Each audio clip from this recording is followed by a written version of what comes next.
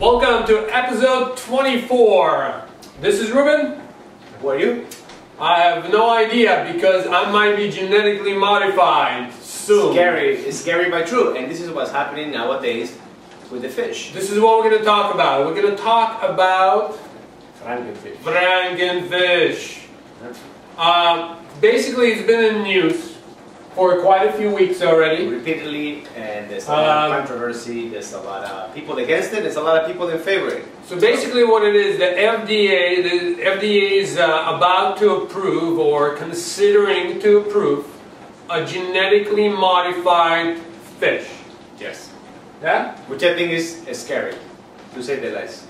Well, let's talk about it. Let's talk about what it is, what we think. I mean, we're not genetically modified scientists. Not the last time I checked. All we do is we teach health, right. And let's talk about why we think it's, you know, all right, good or bad. What do you think? It's good, bad? I think it's horrible. Okay. It's beyond bad. I mean, the whole basis of genetically modified organisms is to implant into the genome of that animal another gene of a different species. It could be a plant, it could be an insect, it could be an animal, and have that other organism that's made out behave differently or be less susceptible to certain diseases, to certain plagues, to certain behaviors. And I think that's scary because now we have a very dumb human, regardless of how intelligent they might be, playing God. And that's the last thing we need right away. Right? We only have one God, we barely understand him, so we don't need other gods inside of labs changing the course of nature. I think that's very scary, and we're treading in very, very difficult waters. So ultimately what happens is,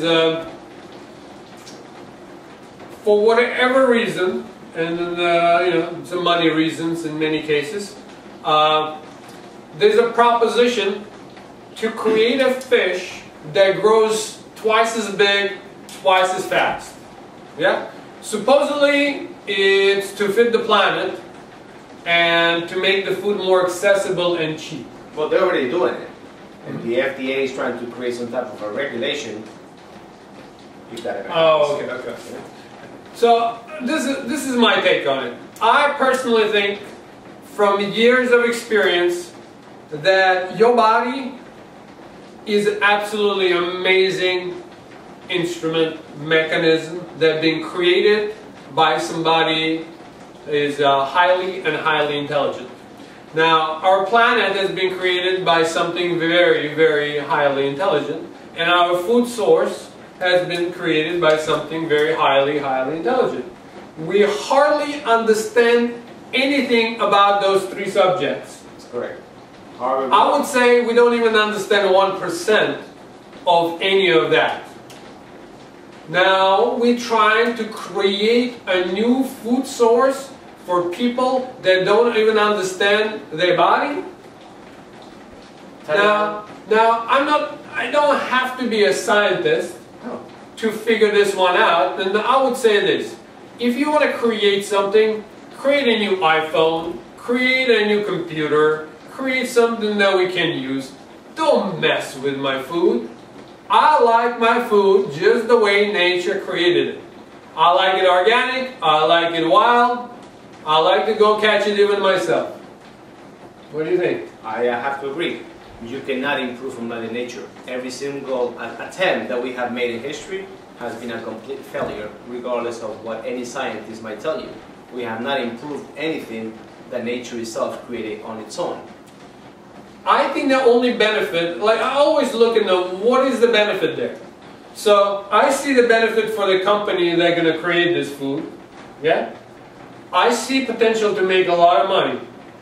Now, I'm sure it's going to be sold cheaper than a wild caught fish. Well, for sure. Yeah? So it's supposedly going to fit the planet. Instead of having to go get the fish, you pretty much have them right there. All you do is grab them and put them in. Yeah, you feed antibiotics, you put growth hormones, you genetically modify, you do everything just to get that fish faster from the smallest thing to the biggest fish. Right. And they're gonna be feeding these animals with the same product that we actually are subsidizing by means of taxpayers' money, which is just ridiculous. My take on it, Frankenfish. If you want to look like a Frankenstein, eat a Frankenfish. Right. If you love yourself, if you enjoy looking at yourself in the mirror, right. If you're going to get up in the morning and say, I feel excellent, right. Go buy a wild-caught fish, go buy grass-fed beef, go buy organic vegetables, go support your local farmers, go support people that actually care about you. And you're going to get up in the morning and you're going to feel healthy. That's right. You basically at the end what you're doing is supporting the planet and supporting local farmers and fishermen and all these other people that are part of our surrounding that literally are an extension to our mouths. And it's important that you actually take in consideration that when you have an animal that's basically a mixture of different genes of different animals or insects or plants or whatever you want to make them up with, which I have no idea what the hell they're even putting into these creatures, I don't want to touch the stuff.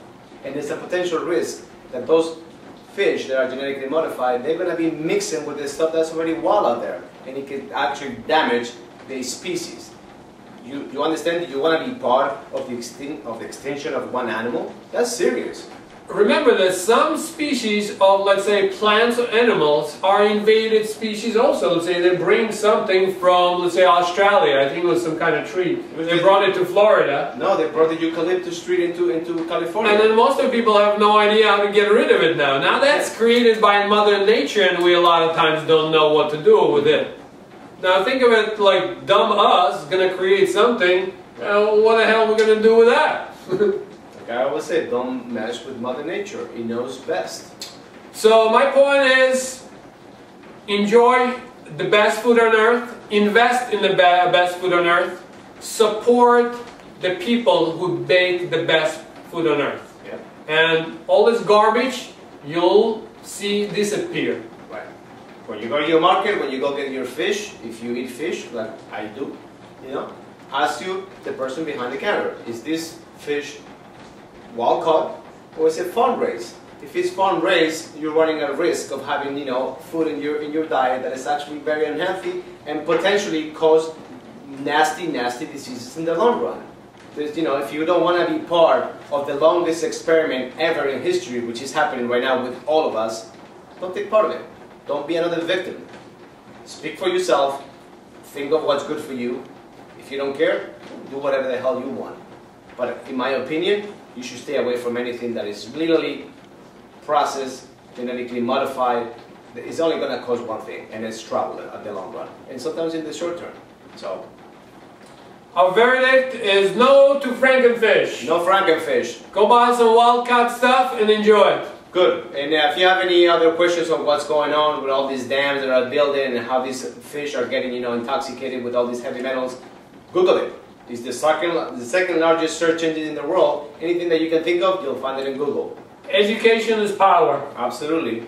And knowledge, applicable knowledge is power. So go to Google, type, stop Frankenfish, whatever. You'll have plenty of resources to back up what you know is actually right for you. That's it. Thanks a lot, guys. We'll talk to you later. Have a good one.